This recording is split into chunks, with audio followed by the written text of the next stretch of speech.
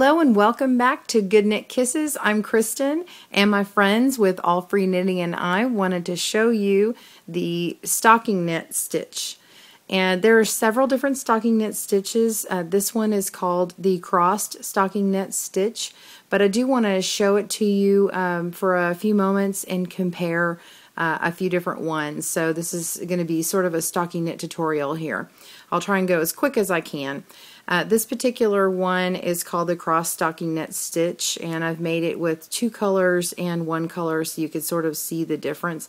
If you can kind of notice here, it's a little hard to see, but if you see that every other row looks like it kind of bumps out a little bit, it has this sort of twisted knit stitch because one row is the E-wrap, which has this twisted knit stitch. It bumps out a little bit and then it's flatter on a knit row, and then it's back to the E-wrap, or single stitch as it's also called.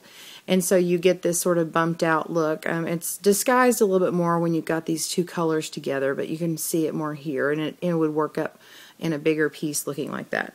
And stockinettes, what they do is they end up curling a lot. This one is, actually this one right here is your traditional stockinette stitch. This is just all knit stitches.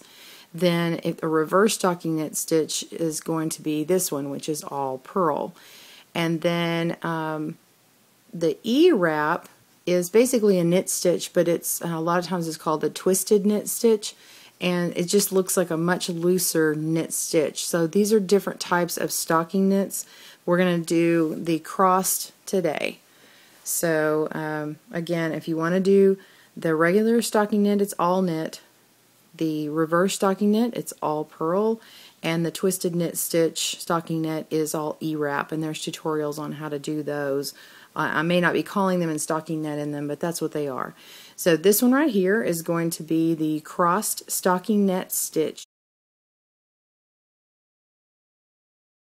and every other row is knit, every other row is E-wrap. Let's get started. We're going to make our slip knot, taking our shorter part, winding it over our finger, take the back over the front, and then over again. We're going to put this on our loom and put the tail on the inside. Let it fall in where your work is going to go. We're going to start by E-wrap casting on for the first row. So we're going to go to the next peg, go to the back of the peg, go over the front and toward the back again, go down to this back side, go around the front and the back, and so you're making it twisted and looks like an E shape on the inside. And we're going to continue to do this for a few more rows. Let's do about 7. We're going to have a little, because it's a flat panel, we're going to have a slip stitch as the first one. And this one, as soon as you wrap this one, it's just going to start coming back to that next peg, and we're going to go back to the front, E-wrapping as we go. So it's always away from you, towards you, and back, away, towards, and back. Then I'm going to hold on to that working strand, take the bottom over the top, and do what we call knit over. Sometimes you'll see the abbreviation called KO, and that just means knit over.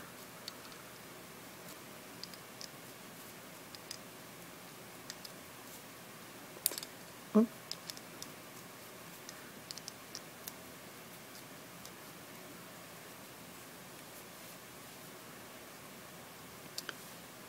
This is row 2. We're going to do the knit stitch. So you're going to just put your loose yarn over the top, and we're going to grab from under the loop here.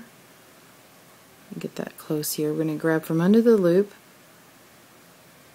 grab that working yarn, pull it down, then take this and pull it off, put the new loop on, tighten that up.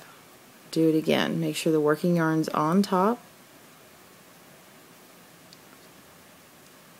Take your pick, go under, grab that yarn, pull down, take off the old, put on the new, tighten that up. Not too tight, just taut a little bit. You want to Go under here, grab that from down below, pull off the old and on with the new, do it again,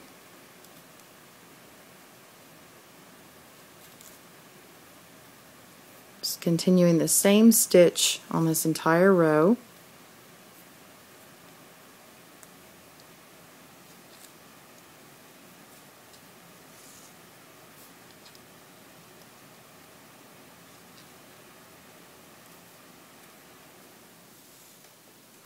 I'm going to take this yarn, go around the back side and go around the next peg towards you again, go back around and then towards, and we're just doing the E-wrap stitch now. Remember, we're going to switch every other row for the E, and every other row is the knit. Okay, so we've got that. Hold on to your yarn. I usually just take my other hand and grab that. Knit over.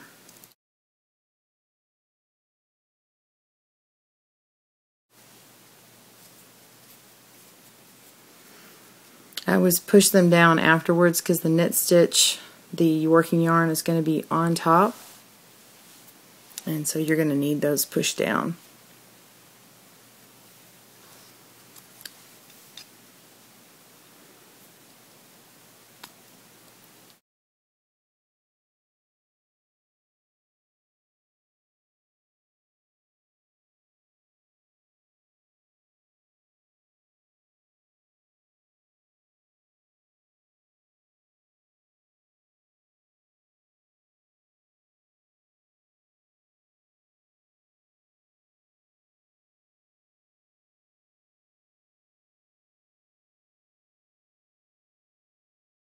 So after we do the knit, we are going to go back to the E. So you go to the next one, go back and around, and you're just going to continue in this way, alternating rows between the E wrap or single stitch and the knit stitch.